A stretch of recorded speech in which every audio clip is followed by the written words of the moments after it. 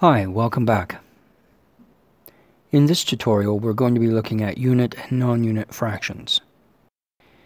Here is our vocabulary list, which will be used in this tutorial.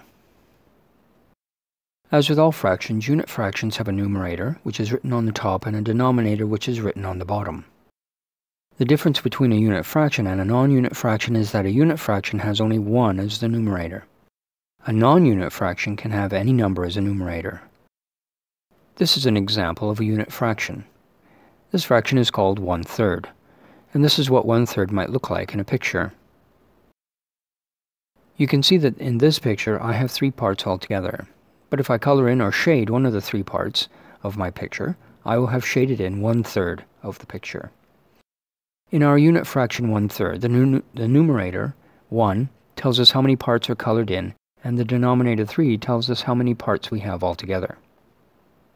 Have a look at these 3 pictures. Can you work out which unit fraction we would need to write in order to describe the part that is shaded? Have a look at all 3 pictures and see what you come up with. Pause the video. If you said 1/2 for the first picture, then you are correct. Congratulations.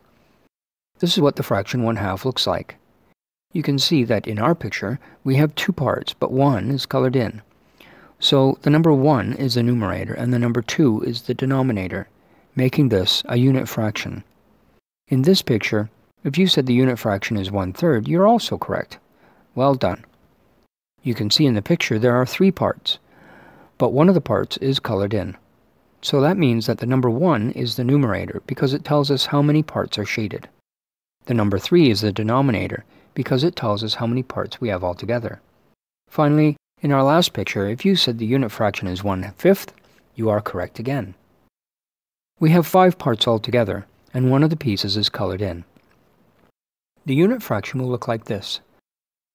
There is the number 1 as the numerator and the number 5 as the denominator. So, a unit fraction is a fraction which always has 1 as the numerator, and a non-unit fraction is a fraction that has any other number which is bigger than 1 as the numerator. I hope you found this helpful. Don't forget to subscribe. See you next time.